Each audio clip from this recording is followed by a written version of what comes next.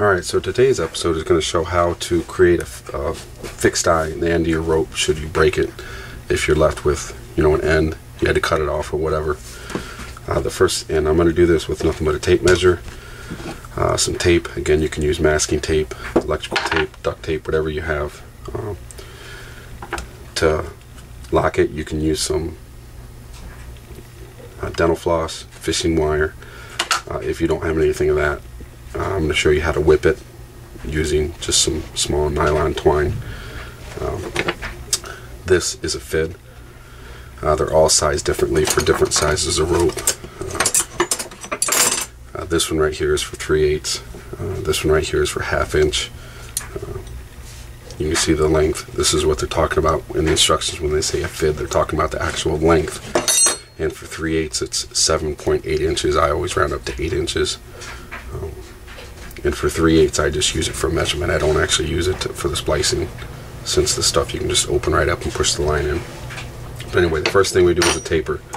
You'll need your marker, and I like to come up about 1 inch from the end of the line. And what you'll do is you'll mark a pair of strands, and I'll put it up to the camera. Then you skip a pair, mark them, skip a pair, mark. And you can see how that goes. You just mark a pair, skip a pair, mark a pair, skip a pair, mark a pair. And then what you'll do is you'll pull those out.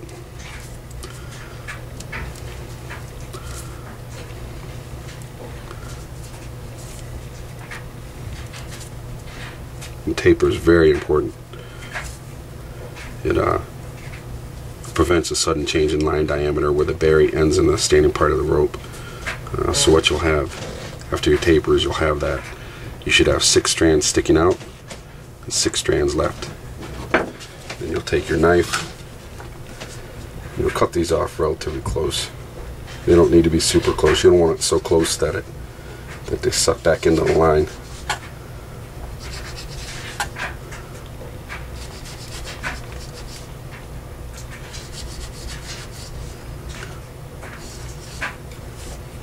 You see my ceramic knife is getting a little dull.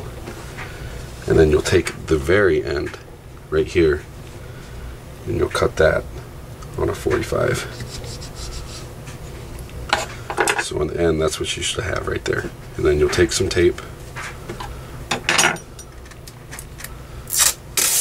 Again, this is going to be your splicing tool, so you want to tape it up relatively tight.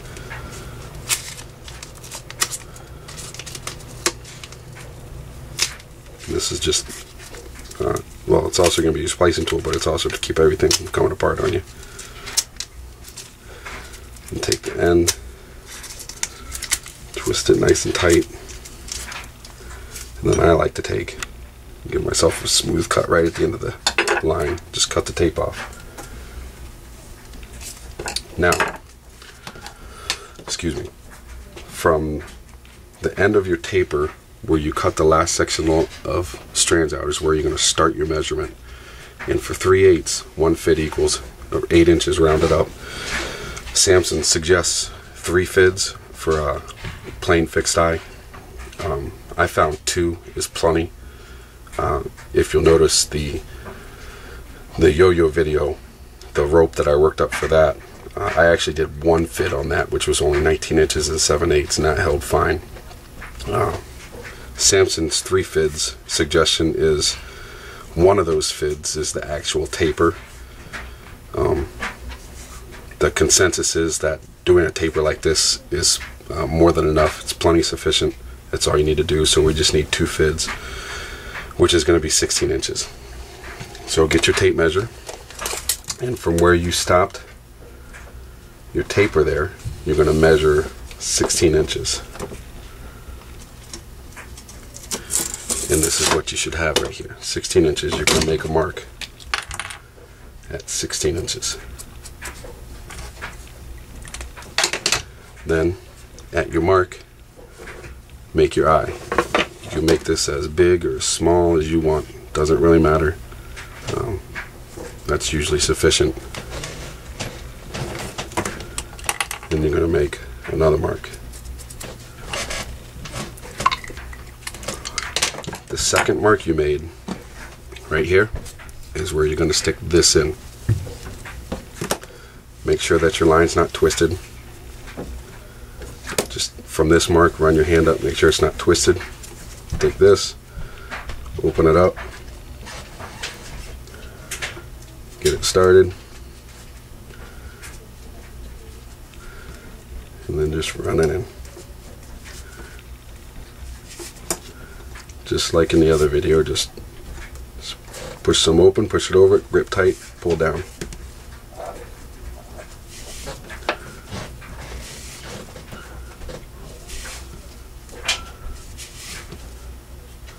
You can see I'm not using any tools.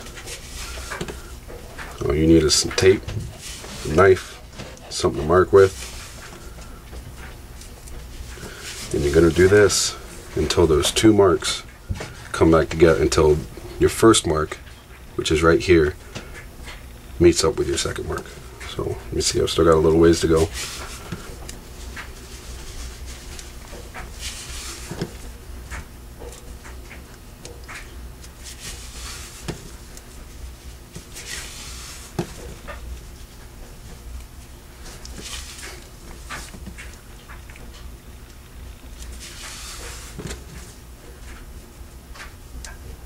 And it's alright if you pull in a little too much, because you can always pull it back out. So you can just keep pulling this back out to find your mark. There it is, right there. You see both of my marks right there. Now what we're going to do is, you can either take your fishing line or your dental floss in a needle, and you need to lock stitch this, because there's nothing holding this berry in. It's not like a locked brummel where the line actually locks itself. So what you need to do is, and this doesn't need to be pretty, all it does is keep it from pulling out under no load or light loads. You need to come in this way, come out, come over. You need to go like this through the line, turn it 45 degrees, and do it again the opposite direction. Just go through and cut it off. It can even be just 1 or 2 stitches. I'm going to show you an easier way to do this, because some people, not everybody's got a needle and something to put that in. I'm going to show you how to whip it.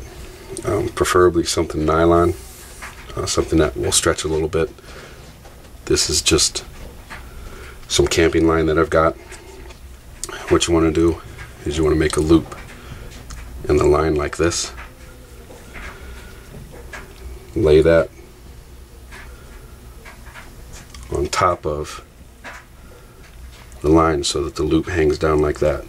You'll see the loop right down there on the end. Put your thumb on it right there, and you're going to take the longer part, leave the short part right here. The long part is what you're going to wrap around,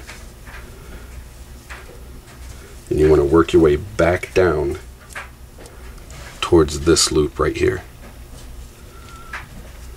Doesn't need to be pretty right now. It'll get tightened up when you set it. And you want to go, your whipping should be about the thickness of a single strand of the 3/8. So that's about all you need right there. Then you're going to take the long section, the end of the long section, and put it through that loop, just like that. And then take this piece, give that a tug, pull that tight. Then you're going to want to pull this up so that where you just pulled this is about right in the center of all those wraps. Just like that, it'll go in. Then you just want to pull these both ends at the same time, and it'll snug that up, and it self-locks, and that will keep this from pulling out. You see? Then you can just cut these ends off. You're done there. Then you want to finish your berry. Keep going a little bit longer. Give yourself some room so that it sucks it up.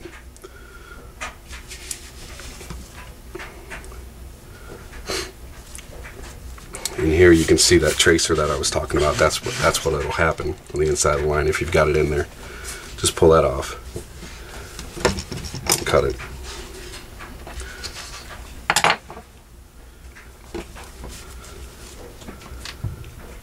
Undo your tape.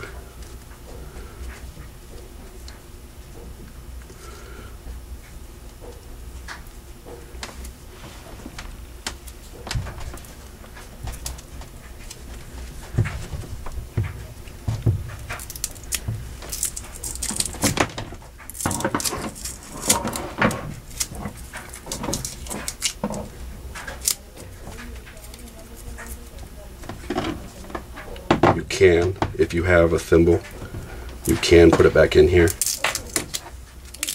You just have to size your eye using the thimble, and then as you're burying the line, stick your thimble in there and just pull it tight.